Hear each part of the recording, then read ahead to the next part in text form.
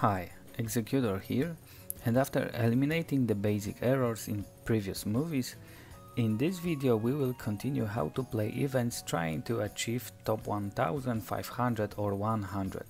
I mean those places that guarantee 4-star ascensions items. It will be the most practical movie I've posted, where I will try to show you how to cheaply and effectively finish last, as I call it, core stages. I mean stages from 13 to 15. However, these examples are from last event Guardians of Teltoc. Gameplay is almost the same but with different heroes. I use red mainly teams at Knights of Avalon. I'll try to post soon another movie with Knights of Avalon with examples as well. In this movie, it is theory hardly needed. When playing for top 1500 or 100, you should use similar situations in a similar way.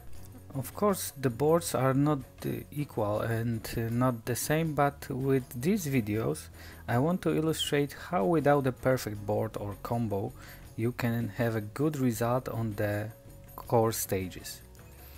Thanks guys for watching this video. I encourage you to like and subscribe. Also share this video with your friends and leave your suggestions in comments section below. Bye.